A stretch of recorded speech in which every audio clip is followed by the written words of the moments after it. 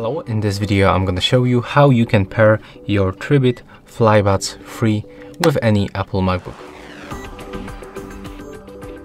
So first of all, before the pairing, just input both earbuds inside the charging case and charge them with the case for like 20 minutes by using these ports on the front under this silicone cover. Also remember to disconnect them from any previously connected devices, and then just simply open this charging case. And right now, after a few moments, this indicator on the right one will start blinking like that. So it means that right now they are in the pairing mode. So keep that case open and put it close to your MacBook.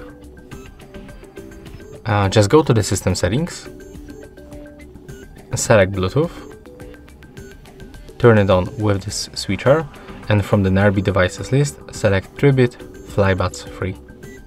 Click on them once. Right now, when we are successfully connected, you can also check for the sound